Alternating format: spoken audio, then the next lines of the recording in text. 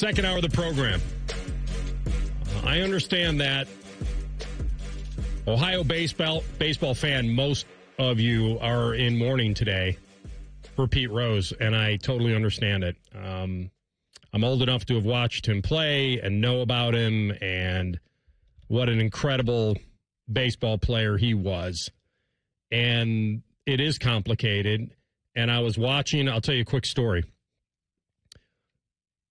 CB texted me, both of us, yesterday.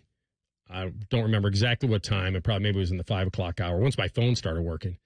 And he said that TMZ is reporting that Pete Rose has passed away. And nobody else had it. They had the exclusive. And I turn on SportsCenter at 6 o'clock. And it's Hannah Storm and Jay Harris anchoring. And they toss to Eduardo Perez, Cincinnati native, grew up watching him, played for the Reds, not obviously with him. He's probably 30 years younger. And he's doing the recap of the Mets and Braves doubleheader. And at the end of his live shot, he says, before they take it back to the studio, and they're just talking Mets and Braves now, there's no confirmation of Rose. He says on the air, "Hey Jay, before we go, I just want to say," and he was getting emotional, that I talked to my son, or I talked to whether it's Pete's son, and he confirmed that Pete Rose has passed away. And it's a very, very tough time and a sad moment. And so Eduardo Perez breaks the news on SportsCenter, a former player doing the Mets and Braves, back to the studio. He tosses it back to the studio after saying this, and there's nothing. They can't say anything because neither Hannah or Jay or their producers or ESPN has it confirmed. So God forbid they take it as fact and it's not. That's a problem. Yeah. Even though he had confirmed sources, family members, and all that. And of course, he was telling the truth as he knew it. And he was right. But they have nothing. So Jay tosses over to Hannah. She starts laughing it up with Herm Edwards, talking about Monday Night Football. And there's nothing. And there's nothing and nothing and nothing. And they had a guy on a live shot that breaks the news to them. And they can't do anything. They come back from a commercial break. And they start talking about Dikembe Mutombo passing, which is so sad. 2 days in a row? So sad. Two massive names in their realms of the sporting world passed away. And and in my mind, as I break off just a hair, he was such a dominant player during the time before the 3-second defensive rule came in. You just pack it in there and just stay. Like, imagine a guy, exactly, the finger wave. And I do think he still would have been fairly effective even without that rule because he was fairly athletic. So anyway, they do Dikembe Mutombo, and then they have to go to another commercial break. And I know, and after being in this world, I know exactly what they're going through. Until we confirm it, we can't report it. Can't roll with it. Now, they could, if they wanted to, quote TMZ. They could say, according to TMZ. But when you're ESPN, that's not exactly what you want to do. We got scooped, and we'll tell you how we did. So by 6:30, they had it confirmed, and they came out and said it. And as I was watching this for a half an hour, I was like blown away, but that's how this world works. TMZ got it. To their credit, they got it, and they went with it. It's very unpopular, especially around here in Ohio, to keep him out of the Hall of Fame. It is. The masses loved him and knew what he stood for as far as a player, and everything he was as a player was legendary. And I come back to the moment of that he just played this lie for so long, because in my heart, I don't believe that he wanted to cause baseball harm. In my heart, I don't believe that he bet ever against his team, but I've also said on the air that not betting on them may be a vote of betting against them if he didn't think they could win that day. He violated the number one rule, which technically is we have to know these games are on the up and up. We have to know. And he may say, well, they are. They were. I never did anything. He lied about apparently betting on them as a player. He said he only bet on them as a manager. When they did the raid on the home, they found the notebook of that associate. There was evidence that would lead to the fact that he did bet on them while he was playing as well. And so we sit here today, and guy had a 303 batting average, 42.56. There's nothing else to say other than he was one of the greatest players to ever step on a diamond. He was. And part of me feels like he's maybe even more famous that he's not in the Hall of Fame because it kept him relevant for so many years, even though those records would keep certain relevancy. I try to ask myself, is it the same as the steroid guys? And I don't think it is, but I understand what I just said about the integrity of the game. I've heard all the arguments. Every argument has some certainly good basis to it. That if he never bet on him to lose, if these guys are in the Hall that have done worse outside the sport, and that we celebrate their accomplishments even though they were bad human beings. And then you come back to, well, aren't we allowed to evolve at all? But I sit here today saying that it would almost be more of a slap in the face if you put him in now. Like I was talking to Dom out there, and he said, they'll put him in now, or they should put him in now. And I said, that doesn't do anything for him. Maybe it does something for grandchildren and great-grandchildren and family who can visit and say, that was my guy.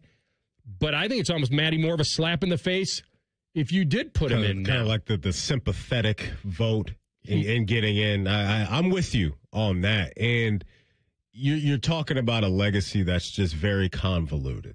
That's, when I think about Pete Rose, that's what I think of, because the weight of what he did is very significant, and there's no ignoring that, because that's just the one thing for me personally as a fan of not only baseball but all kinds of sports, is to know that for the most part what we're seeing is true, right? And guys aren't cutting corners, whether it's steroids or betting or things like that. I'm not naive enough to think that those things don't happen, and probably are continuing to happen to a certain degree behind the scenes. But I think of Pete Rose, and for me, growing up here in Ohio and playing baseball for years, and obviously becoming a Reds fan when I moved here, and Brandon Phillips was the reason why I became a Reds fan. And when I started to become that, there was just no ignoring the name of Pete Rose and how much he meant to that franchise and to Reds fans all over the place, because he was so good at the sport. There's no denying the greatness of Pete Rose. And when you look at how he went about his business, this is a dude that earned the nickname Charlie Hustle for a reason, because he played the game just so hard, and he is the all-time hit leader. He's the hit king. And this is a guy that didn't even really hit for power that much. I mean, you're talking about the most home runs he had in the season was 16. So he was just a guy that stood in the box and was going to pepper the baseball around the field and just stretch you out that way. And not one home run during the 44-game hit streak. Crazy, right? Yeah. Just absolutely crazy what he was able to do with the bat in his hand. But it's just an anchor that will always be attached to his name, unfortunately. And I know for a lot of people, that's something that you can't forgive. I think here in our neck of the woods, because of the emotion that's attached to the local baseball team an hour and a half away from us, Reds fans are always going to give him a little bit more wiggle room. Sure. But the league and the Hall of Fame was never going to allow that, even though you go up to the Hall of Fame and some of his bats and all that stuff are there in Cooperstown.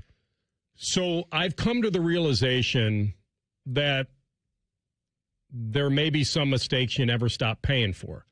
But I also am here to tell you that I've not changed my complete opinion, because I think he gambled with his legacy, because he knows Rule 21. It's in every clubhouse. And it's been in every clubhouse. Mm-hmm. Any player, any ump, any league official, any employee who bets any sum in any game is done. permanently ineligible. You're cooked. Done. Yeah. He knew it. He gambled with it. The rule says if you bet, it doesn't say for or against, by the way. Doesn't say for or against. So this whole argument about I only bet him to win, it's not a great one. Yeah. Because it doesn't excuse what he did. Because a lot of people believe that he placed his financial interest, or some people say addiction, ahead of the Reds, period. Mm-hmm. That was more important to him than his legacy. Or it could be very simply that he liked to bet and he thought that what he was doing was justified, that he really wasn't. It was just side money on a game that he was managing to win anyway, or playing to win anyway. But I will tell you this. I've come to this realization. I think what the Houston Astros were accused of and maybe proven to have done is worse. Cheating. Cheating to win is worse than betting to win. But I come back to what I originally said, that this all crumbles completely if the fans find out their games are fixed. Some of them are, and I'm not saying he fixed the games, but we really don't know to the degree that he managed all of the games that he bet on and the ones that he didn't. So he gambled with his legacy. I have no real energy towards keeping him out. I have no real energy of forcing him in. I think he's in a place right now that hopefully he's at peace. Maybe his family's at peace. Maybe one day, decades from now, they will put him in. And you know, time is a great healer of intensity. And we romance things. We make movies about it. Shoeless Joe Jackson and all, like we do. Yeah. And so time may get him in for his future generations to cherish. If he doesn't, it doesn't change what the player he was. We talk about him today as a Hall of Famer, even though he's not there. But those years of 84, 85, 86, and 87 as a manager, I don't know if he'd ever take back. He never really wanted to go fully down that road of, he did sign the baseballs, I'm sorry, I bet, thinking that would be the key. If I just admit it publicly, they'll soften. But he was already banned, and when he was banned in 89, or I think it was 89, when he was banned, the Hall of Fame said, well, we can't make a guy eligible for voting who's been banned. And then we are where we are. So, but I do try to compare. I'm not happy that Barry Bonds owns that record over Hank Aaron. But guys have been cheating and looking for an advantage in sports since the beginning of time. Whether it's changing to examine pitchers' gloves now and the ball every inning and all that, like, they have to protect their own game. And if they don't, then it is going to teeter. But I'm here to tell you that you would want Pete Rose on your team every day. He was a dude. And there are things that I don't admire completely, but he was human. And I'm not here to tell you he got a raw deal. I don't think he got a raw deal because I think he made a choice and he knew the consequences if he got caught. And when he did, he tried to keep the lie brewing, and hopefully it just went away. But that doesn't work. That's the oldest rule in the book. Tell the truth now or pay later, and he certainly has. But I hope he's at peace. I hope his family's at peace. And Pete Rose, the legend that he is and was, will never be forgotten. But I agree with your sentiment. If he played for the Seattle Mariners, the sentiment wouldn't be the same or something like. But the fact he was a Red and the big red machine, and he meant so much to these guys and guys he played with, hopefully that will stand the test of time.